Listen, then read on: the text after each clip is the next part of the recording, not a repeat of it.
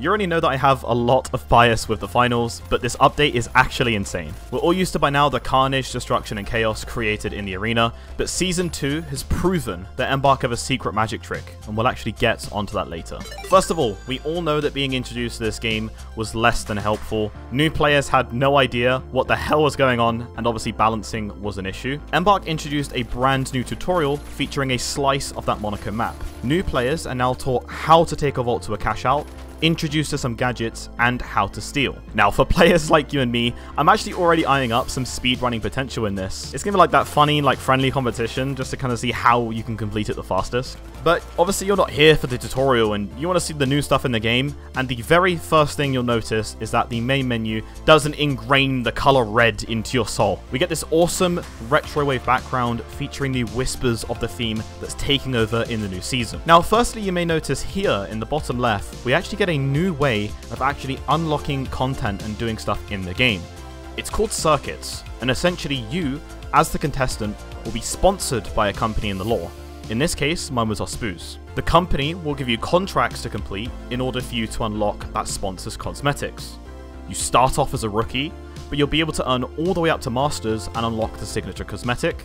In this case, mine was an Ospuz tattoo. Back to the main menu, my eyes are of course immediately drawn to the cute little Jock of Florian pet, which is another cosmetic in the game. Obviously, a quick reminder, Embark allowed us to test out the skins for free. We don't actually keep them. A bundle that was super popular in Season 1 was the starter pack, which of course, if you guys remember, it featured a AKM, V9S, M60, and also free multi-bucks.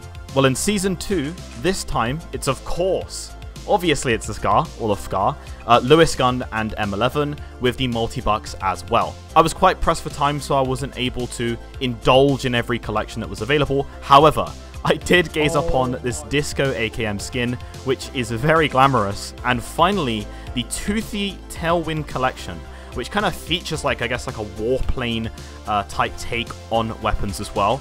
I mean, look at the attention to detail here. The leather, the stitchings on the grip. I mean, the colors just go together so well. Finally, before we jump into gameplay, people are obviously going to be asking the questions of what are the ranked rewards in Season 2. Gold, it rewards you a golden M60, which is quite nice. Platinum rewards you a platinum XP50. And finally, diamond rewards you, what if you can guess? What do you think it rewards you? It is the diamond car, and oh my god, it's crazy. Also, this season is going to be a little different, in which instead of playing from bronze and climbing all the way to diamond, you're actually playing in a league first after 8 placements, and then the matches are determined from that point on. We'll get onto the battle passes and private matches later on in this video, but first, I have to check out the gameplay. Hopping into the new map, just look at the beauty of it. In my opinion, it's sort of like a square with the template of a city, and those middle parts of the map, they can really get you caught off guard with the height.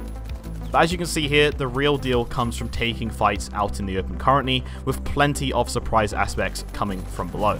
As you can see, the teleporter is able to be used for people on the opposing team as well, and to enter it, you simply interact with either E. Sound-wise, notice that there's also noises for when your teammates get coined in the arena, and really nice indicators for their health on your team as well. I didn't see customization for it, but an improvement in my opinion would be able to minimize the icons on the screen. I think this is a great HUD for a new player starting out in the game, but for players like potentially you and me that are more experienced in this game, I don't really want to kind of see a big ass death icon on my HUD or the player's health. I can just see it in the bottom left. Also as well, the defibrillator has actually been reworked in the game, where instead of an instant revive, I think it was like 30 or 40% health, right? Something like that. You're now going to be generated back into the world and be revived at 50% health. During this fight too, you can just see some of the ways that I'm going to be using the dematerializer. One of them is obviously quick access to fights below, and sometimes even coordinate with your team to catch other players off guard. That is dope. As for the heavy shotgun, I really need to work out how this thing works because it's definitely not accurate. If you see here in this clip,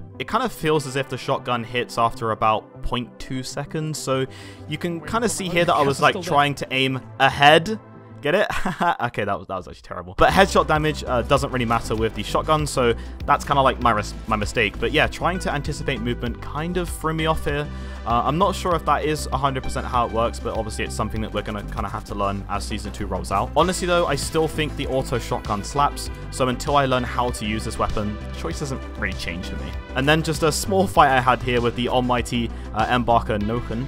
I was going to see here if you were friendly, but you know, no. Unfortunately, I'm still a loner in the arena. Now, for the anti-gravity grenade. Honestly, I was overstimulated playing, so really I didn't think at the time any use cases for it, but I did manage to, on the fly, find a nice crafty way to steal a cash out, using this little part of the map here as cover with the cash out station itself. Very quickly, as for the FAMAS of the weapon, it wasn't really my weapon of choice, mainly because I just didn't feel like playing the FAMAS. I kind of still felt that the SCAR, or the FCAR, and the AKM were just stronger weapons compared to it. Maybe I'm going to be proven wrong and I need a bit more data on that, but yeah, the FCAR is definitely still the dominant weapon, especially when I was playing against players that were using it. Alright, next up is the light contestant, which we will check out shortly, but after playing a couple of games, I decided to take a break and check out the new Battle Pass for Season 2, and also check out the all-new private match feature, which has been highly requested across the board. So in this, I'm going to cover the highlights of the Battle Pass instead of going through all 96 items that you can get. So page 1 of the Battle Pass is basically a really nice, soft introduction for what's to come in the season ahead. A kind of more relaxing take on those vaporwave themes, which to me resembles more, I guess, like a Miami feeling. The next page introduces us to the first outfit called the Combo Calculator. I really like the gloves, jacket, and bandana combo here for other combinations that I'm going to try with other cosmetics. Page 3 gives us our first unique styled weapon that was teased in the trailer, the Cartridge Gunner. This might be one of my favorite skins. There's an alternative reload, which instead of just adjusting or reloading the magazine, you can actually swap a game cartridge in the side.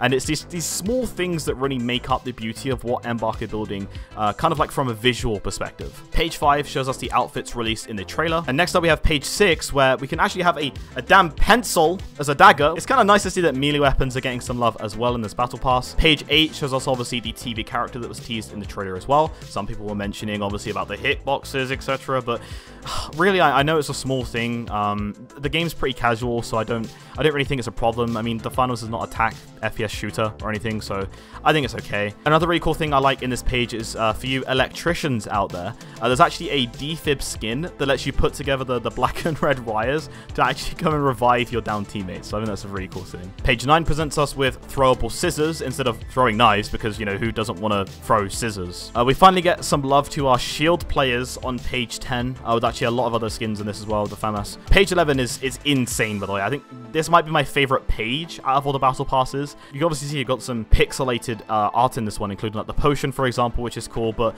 look at this sword. It's a pixelated sword skin. Finally, the last page is obviously the featured outfit, and actually the page on this is actually quite telling. So if you look at level 92 here, there's an emote which essentially combines the contestant with another entity that's virtual but still similar to them. So this could be like a huge lore pointer towards like a bridge between realities in the lore too. But finally, the last outfit unlockable at the end of your journey in this coming season is called Ariad CNS. It's Ariad? I hope it's Ariad. If you guys remember the very last page in Season 1, we had Odila. I think it's Odila, also known as the Trickster. And basically that's a contestant in the finals who's known for, says, her ability to dance between illusion and virtual reality, leaving opponents chasing shadows. Alright, we are moments away from exploring the light contestant to wrap it up, but first of all, we have to talk about private matches. I did have a period of time where I knew about some of the things in the game before the trailer, and private matches was one of them. Since they announced that feature, people have been speculating a lot, even in my comments as well, of what it would contain, and I'm kind of here to ground you guys on this feature because it's very basic.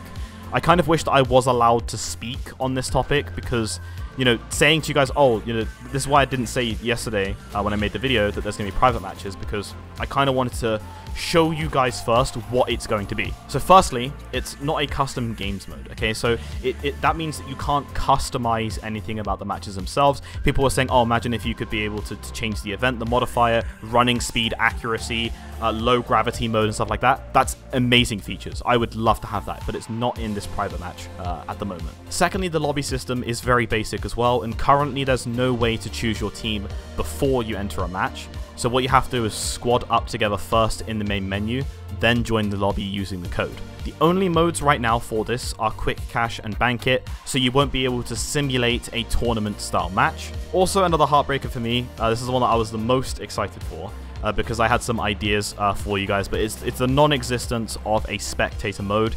And you need to have at least 6 players in the lobby with you before the game can start. These sound pretty heavy if you're watching, and obviously some of you guys might be disappointed. I did speak to the devs. I also shouted to Oscar as well and Rob, but I wanted to give you guys some information on this topic. This is the first template, you know, blank, basic, whatever you want to call it, interaction of what Embark can provide for private matches. And throughout Season 2, this feature will actually be expanded on, adding in more features to this mode as well, okay? Essentially, Embark created this with very tiny amounts of time. You know, they're developing a new map, new gadgets, new game modes, cosmetics, and honestly, I'm happy that this is even a feature shipped in Season 2, okay? If you remember, in the Season 2 video, my predictions, I said to you guys that I expected this feature to be kind of fully developed by Season 3 or 4, and Embark have already committed to this plan and already shown us this plan by giving us something that we can at least play with. Yes, it's annoying, and you know you'll need 6 players minimum with you to start a match, but I want to remind you that the way Embark run servers are completely different to the way, you know, most games run servers too. The instructions or physics on this game, it's actually ran on the server side. Yes, it's costly for them to do that, but it actually saves your FPS in-game. If you think about it this way, it costs the same amount of hosting a server for 2 players as it does to 12, right?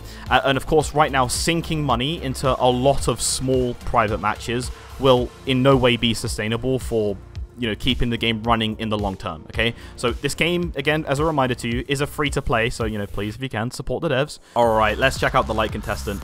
The very instant I joined the game, immediately the teleporter was like second nature to me. That actually has a range of 70 meters from the point where you place the first one, so keep an eye on that little indicator from the point you place it. The Beretta is actually a really good weapon that will kind of contend the likes of the XP54, the V9S, and even the LH1 as well. This weapon is on top compared to the other additions like the FAMAS or KS93, the new heavy shotgun. Going back to the teleporter though, the action of this gadget really is going to change up the game with a butterfly effect, and that is Embark's magic trick. That's a secret thing that they've got in the game. And you could ask, why is that? Obviously, one example right now is even faster deposits, right, into vaults mean that the later stages of the game are going to offer more scenarios for cash outs. But beyond that simple idea of a mechanic, the teleporter allows you to be able to merge and combine other things together.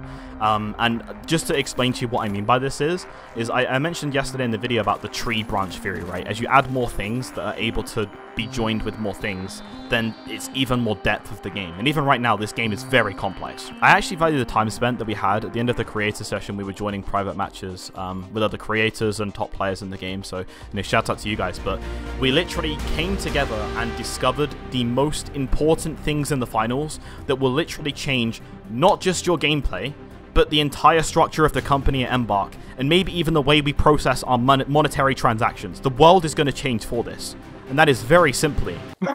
Oh, no. Oh, no. Alright, yeah, I mean, okay, we were messing around a little bit initially, okay? You know, we did find some weird little bugs, and obviously, you know, people are kind of scared a little bit about bugs that could be happening in the game. Yes, there's probably going to be a lot of exploits, just saying. So we kind of have to brace ourselves for the first at least month. I mean, we kind of saw how many exploits happened in Season 1, you know, most notably my favorite was the crane shield one, the helicopter crane. That was the funniest bug I've seen in a while. The alien seems really good moments. Let me in! Let me in! It's just destroying everything. Oh my god. But in all seriousness, what I'll do is I'll actually drop some of the highlights in, as well as basically all of us discovering some of the more advanced ideas for the new gadgets. So the first one was actually talking about a teleporter being able to be interactable with certain other objects. Again, that tree branch theory I was talking about. So yes, you can actually get a nuke through a teleporter with C4 on it, for example, you know, again, extending that out, that could be gas mines, explosive mines, you know, attaching to this object, and you can throw that inside the teleporter. So, you know, this makes Light a lot more viable in team comps now, because Light can set up these plays for your team. You can have Light placing the first teleporter in a nice spot, and then being able to basically run towards a spot where Light can set up that teleporter. And wherever you point, the first initial thing before you throw it is the direction it will appear on the other side. So for example, if I'm facing north and the teleporter is on my right, when I throw it through the teleporter, it will exit north as well, if that makes sense. Notice how I hadn't really spoken about me using the experience of the data reshaper yet. We actually got to test that out at the end of the test, and let me say to you, it is insane. So, you know, it's going to be obviously a replacement for a gadget potentially, but you can do a lot more things than we even anticipated at the start of it, right? So first of all, we found out that if I shoot an RPG at you and you're holding a data reshaper, and I think you spam or hold left, I think it's you spam left click, but you can hold left click maybe. I haven't tried that out yet, but either way, you left click, that RPG shell, or that RPG rocket, can be transformed into something else, like for example a plant pot. As you can see, that's what happened here in this case. This is where my mind is blown. My mind is blown, even just by saying that. But the same even works for things like grenades and glitch grenades. It's crazy. It's a direct counter, and it turns it into a flower pot, for example. So medium's viability with this, obviously, you know, you can throw another one obviously at the medium and stuff like that, but whether you guys like or dislike that, we have to admit that tech-wise, that's crazy. Also, if you're up against a really pesky Light player, you know, for my example, I had the benefit of going up against Piggy in our private match when we were testing things out. If you remember, Piggy helped us create the awesome Light introduction guide. This map is a playing ground for Light mains, though. I mean, just look at this. See if you can actually find where Piggy is hiding. Again, we can do like a little game show, like, where's Piggy? But like honestly, I have no, like, it's crazy. These spots that Piggy found, even just by instantly playing the game, is true. You have to be very, very cautious about, you know, you traversing around the map, because if a Light is set up in such a way, it can really, really catch you off guard. My favorite discovery so far is that you can actually set up the teleporters if the vault is within range for it to automatically deposit for you. Alright, this is a massive video that I've created for you guys, and honestly, I never ever thought that I'd, you know, get to the point where my channel has hit over 1 million video views. What the hell, guys? Like, this is you guys helping me do this stuff. This is crazy. I just upload videos. That's just mad. I mean, seriously, I've spent about 5 hours probably in the last 2 days, you know, replying to all your comments, because I just really appreciate you guys, you know, staying here, you know, watching, commenting, or, you know, supporting me as a creator, etc. It's just wild. I don't think many other channels do that whole thing where they try and reply to each and every single comment. It's probably stupid. It's probably not that good idea spending that much time, but I hope at least that you guys see that I'm trying my best to get back to you. Someone might become unmanageable, but I'm gonna try my best. Obviously, I'm still a no one, but yeah, it makes me kind of emotional to just see where you guys have helped me get to so far. Yeah, it's crazy. I do hope you all enjoy Season 2. It's going to be a blast, and I think I'm actually going to live stream, maybe on release day as well, so if you're down, you want to come listen to an idiot that thinks he's good at games, but he's washed, you know, if you're down to come hang out, maybe play some matches with me. We might do like a lobby thing going, right? Maybe even ask some questions. You know, feel free to do so. I'm not too sure yet. You guys have to check if I am, but you know, that's all from me. Okay, this is just, I'm getting emotional, I need to stop. So that is all from me. Again, thank you guys so much. Thank you to the devs at Embark. This is a crazy experience that I just love having, being able to play with these Titan creators, right? It's kind of crazy. But yeah, my name's been Thix. As always, I'll see you on the podium.